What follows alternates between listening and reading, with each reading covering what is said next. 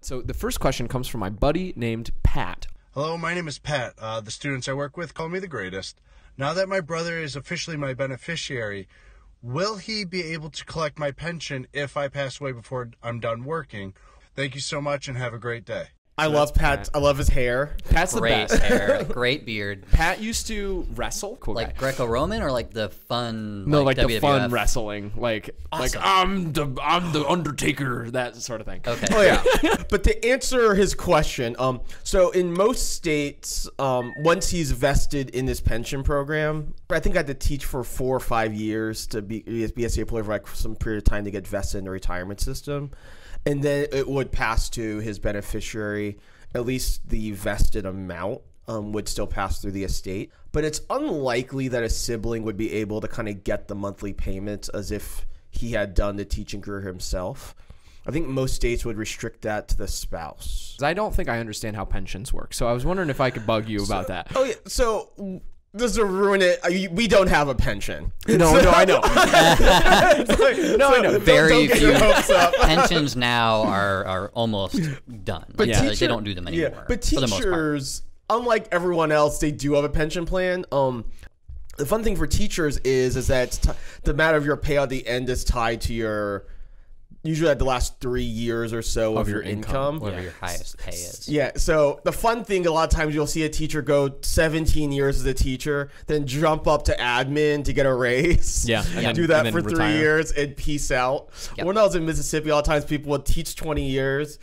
I started teaching when I was 22, so I could have taught 20 years when you max out the pay scale, retire, move across the state line, teach the 20 years there, then call it a career and get 2 pensions, which you are allowed to do. Wow. You have enough time to get vested twice. Let's say Pat, I love Pat, but let's say he gets in a terrible wrestling accident and he passes away. I love Pat. Pat, never pass away. I love you, dude. But so cool. So now he's paid into, let's say he works for 30 years and then something terrible happens. Yeah. He's paid into the system for 30 years. Does his brother get Pat's pension? Oh yeah, so typically what will happen, so the pension itself depends on when he dies, but there is a cash component in many states of it. Like when I was a teacher, I quit teaching, I bought a house, I withdrew all the money I contributed to my pension and used it for my down payment. Cool, okay. So that segment of it is often withdrawable for the beneficiaries of the estate, but the actual retiree payments usually aren't. But if Pat got married, his spouse could, in many states, receive the actual payments as working. But there's probably going to be a cash component to it that his brother would be able to claim. To answer Pat's question, though, he could make a will or a trust, though, Yeah, that involves so- this in some way. He could do that, but if he leaves it as it is, his brother would probably get some sort of cash amount. Sweet.